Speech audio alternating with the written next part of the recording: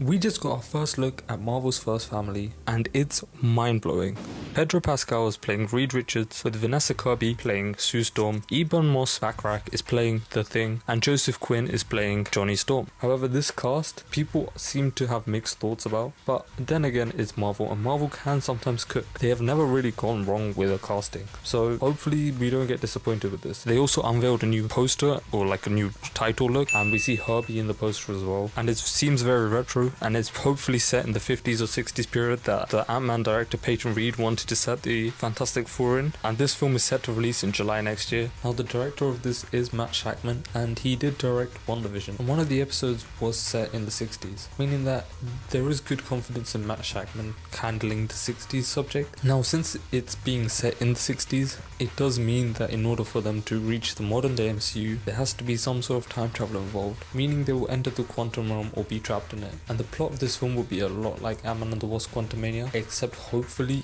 it's good.